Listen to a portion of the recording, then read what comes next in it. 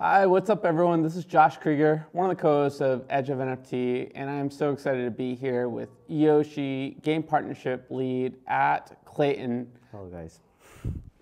We're gonna talk about some really fun stuff and really excited to expose our listeners to all the amazing things that not only Klaytn is doing coming up, but what they've done in their history. This is a blockchain solution that everyone really needs to learn more about. I've been here a couple days. How about yourself? I've been here a couple of days too. I'm having a little bit of jet lag. Yeah. So we're both trying an experiment here. This is Kofi Chan. This is tea and coffee. Very good. Cheers. Cheers. Some of the locals here recommend this to us. So I had a power nap. I think we're doing all right. Yeah. All good. things considered. And excited to come to Seoul, Korea next week. We got this really fun roadshow we're doing. This is my first time in Singapore. And it's just great to meet with you. You're one of our first interviews. Thanks to the Asia Blockchain Gaming Alliance for having us together. They have a great event going on out of these doors. And let's get down to it, man. How did you get involved in blockchain? And tell us about your Klaytn legacy story, because you've known about these guys since your teenage years. Yeah. So I grew up in Korea as just a normal kid. And then one day, Samsung, they released this idea called smartphones, and they say you can access all these types of different apps. I wasn't aware of those ideas back in I think elementary or middle school, but everyone starts using this messenger app called Kakao, and our mother company Kakao with a K. Kakao with a K because Korea starts with a K, and I started using this app, and it was phenomenal because back then, my mom wouldn't let me, send more than 200 messages a month because it costs you more money.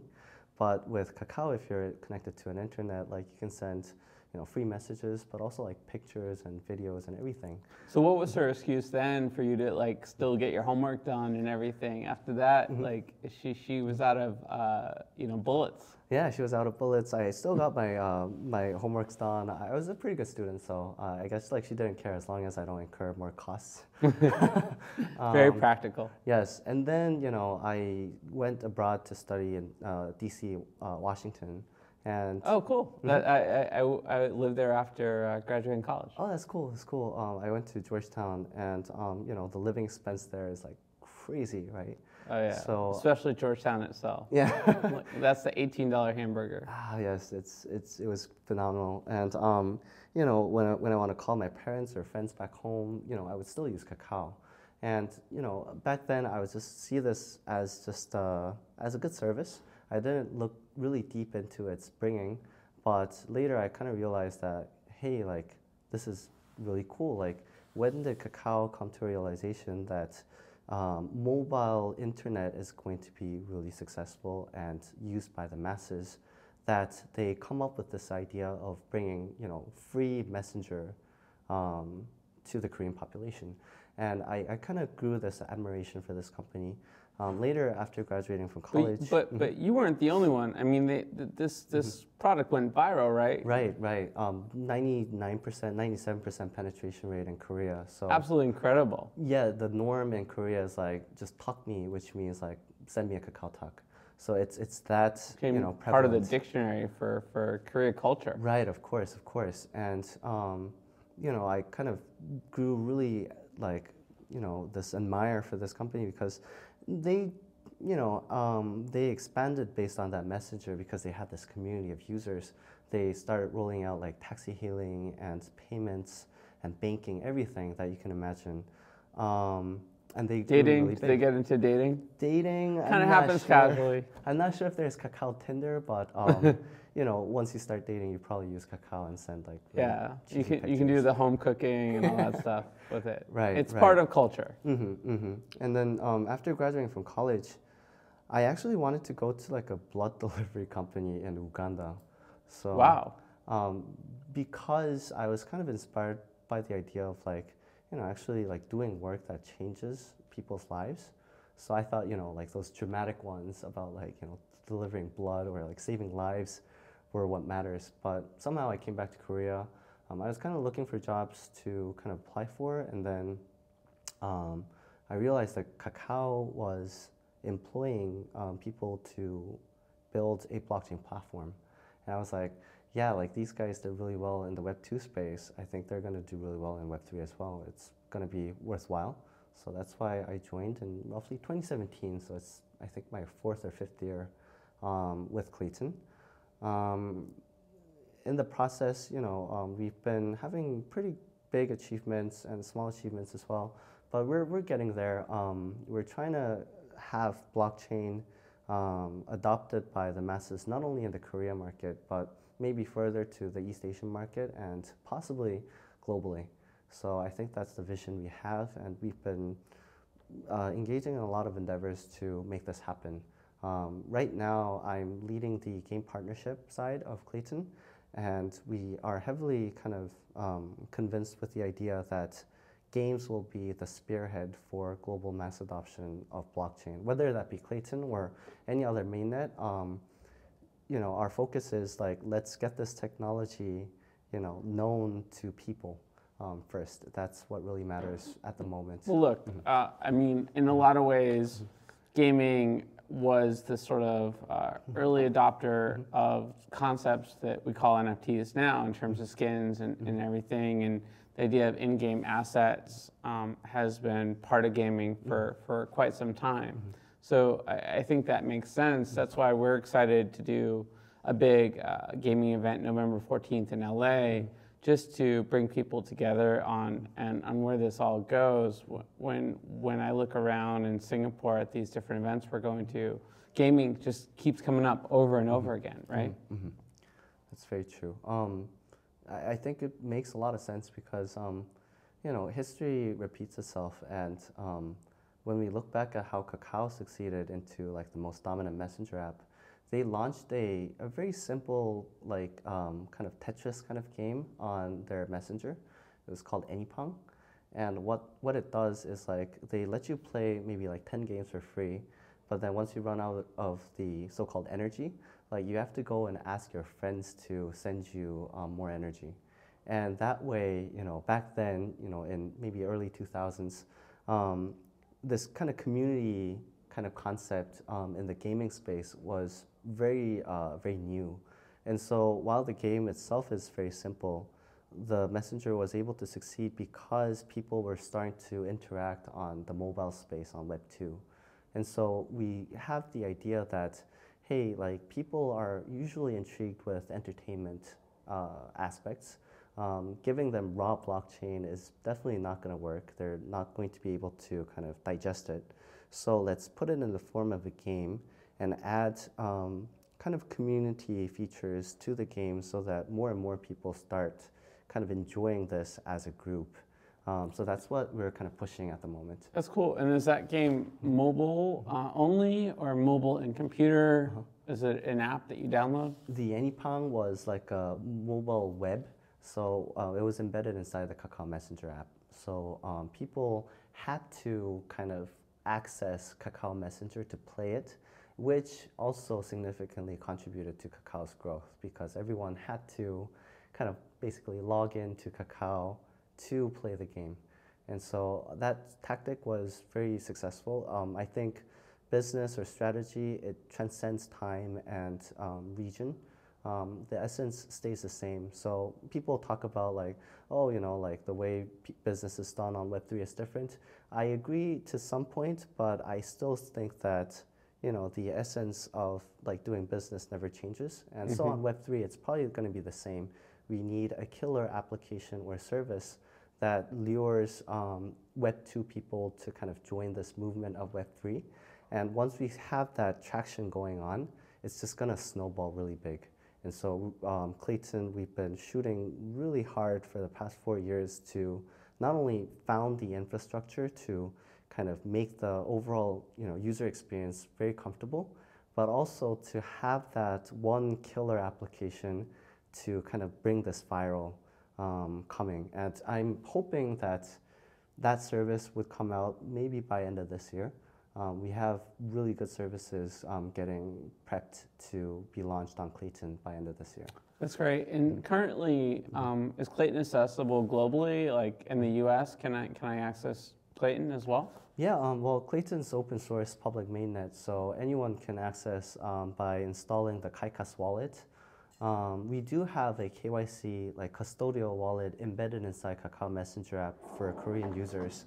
But for global users, they can still install KaiCas. So it's like the MetaMask equivalent on Klaytn. And they can definitely enjoy all sorts of games. Once they have the wallet, they should also have Klay as to pay gas fees. We're not as much listed on, in Western markets as we are in the East, but still there are probably ways to get them. So we're trying hard to kind of improve our liquidity in the Western markets, though. Cool. Let's talk a little bit about what you guys are doing around gaming and sort of supporting the Web3 game culture. Can you point to any specific examples of collaborations that have happened or are coming up? Yeah, so just naming out the partners that we've been closely working with in the past 6 months or so. Globally, we've been working hard with Reign of Terror and DeFi Kingdoms and many other just indie kind of mid-sized games that are willing to build on Klaytn. I mean, that's a huge partnership, though. I mean, DeFi Kingdoms came out of nowhere, and talk about an addictive product. Like, I'm a user, and a lot of my friends are users of DeFi Kingdoms, and I guess they had a bit of a challenge with Harmony that you guys are supporting sort of a recovery effort, right? Right.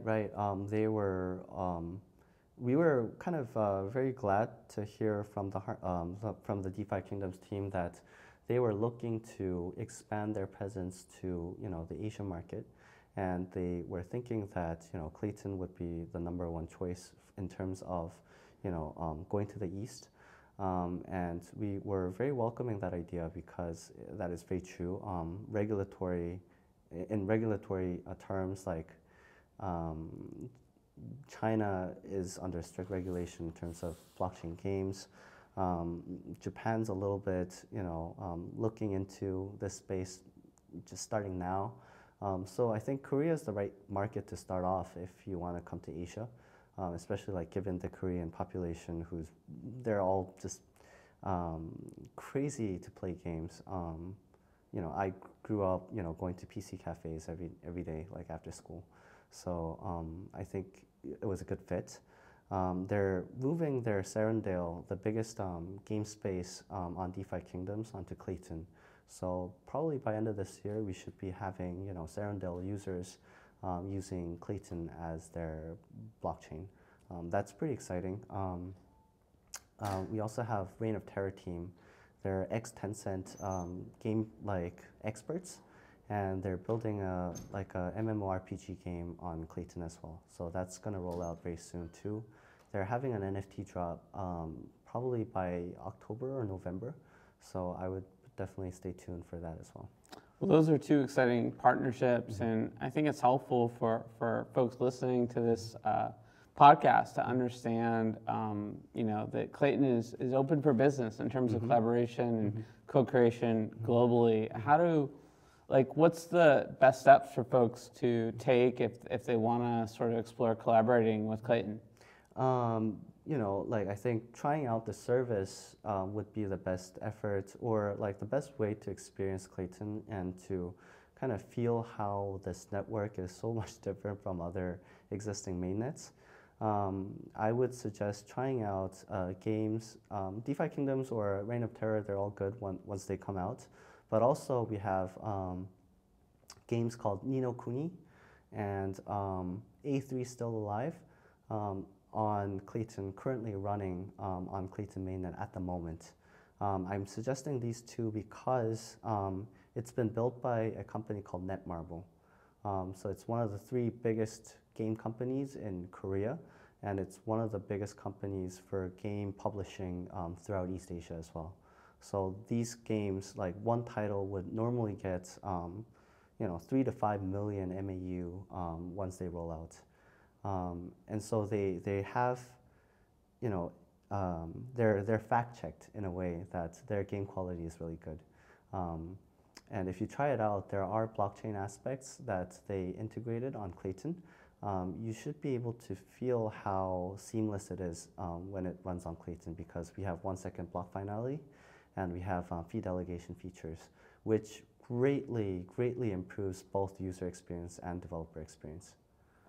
Yeah, that's exciting. And just to kind of recap what we've talked about here, and correct me if I'm wrong, you've got this incredibly dominant and successful Web2 messenger company that has sort of taken a shot at Web3 in a major way, built their own blockchain, and is partnering with some of the biggest players in the space in gaming, and is just ready to do more in the space and excited to collaborate. That is very true. We think that a platform can be very powerful, but for the platform to be powerful, what really comes first is a service. Like any service that can really attract the mass users, that's going to be the kind of killer that places one platform above others. So that's why we've been focusing really hard to get really good quality services running on our mainnet. Regarding the Kakao part, it is true that Kakao is deeply affiliated and supporting our platform, but we're trying our best to kind of decentralize our mainnet so that it stay true to like the blockchain ideal. But we're not willing to sacrifice like like our platform's effectiveness or our platform's technical advantages for the sake of just decentralization. There are arguments about how much decentralized a platform should be, and some people may argue that a platform has to be fully decentralized, but once it is, it just becomes very slow and very expensive. Yeah. So it might work for some services that doesn't require quick speed or doesn't require like low gas fees. But for us, we think that it's critical, like getting these services with cheap gas costs and really low latency is very important for top quality companies to start adopting blockchain.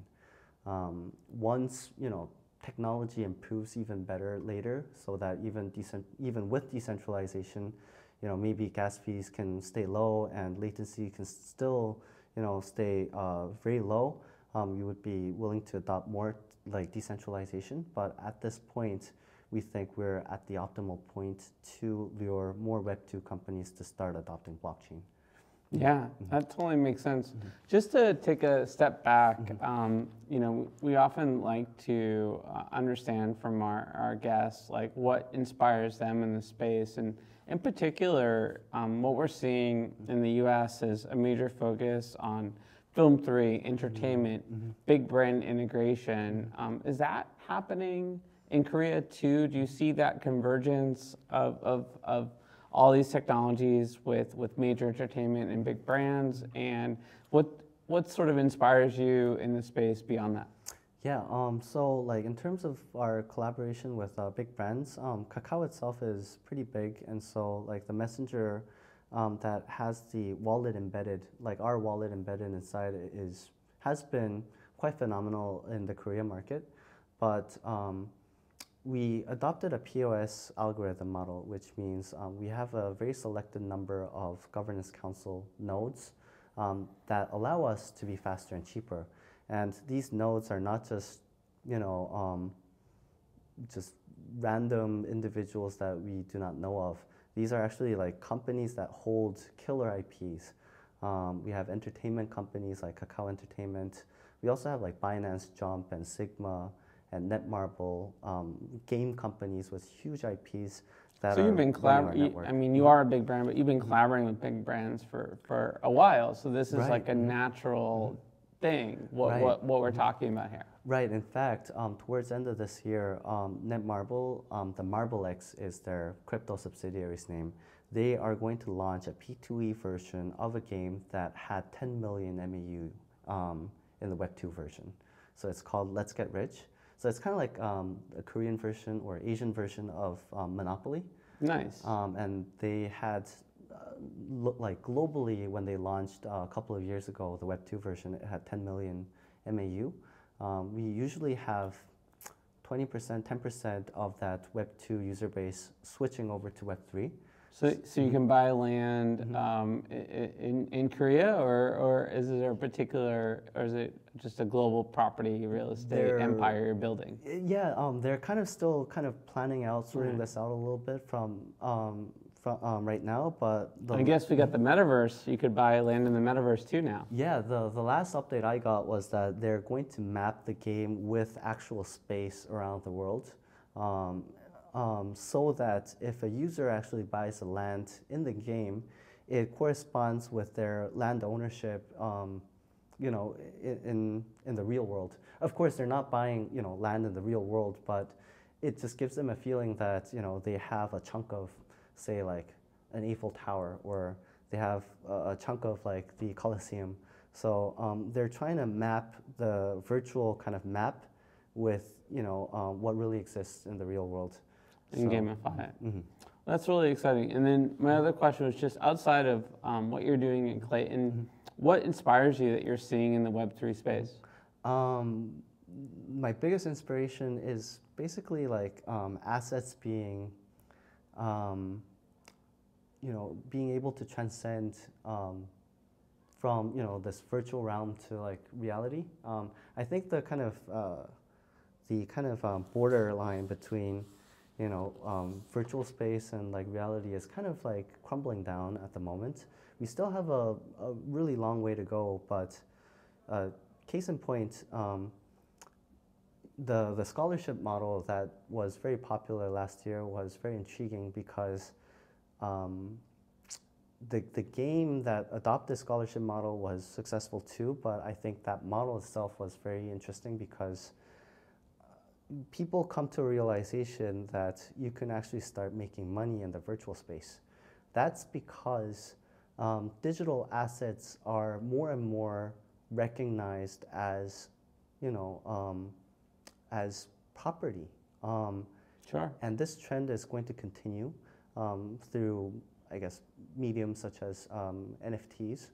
What I'm very inspired to look forward to occurring in the blockchain space is kind of like the economy that you see in Ready Player One. Have you seen the movie? Yeah, of course. Like all these IPs, they just interchange in one platform, and people start, you know, trading their in-game items with each other for money.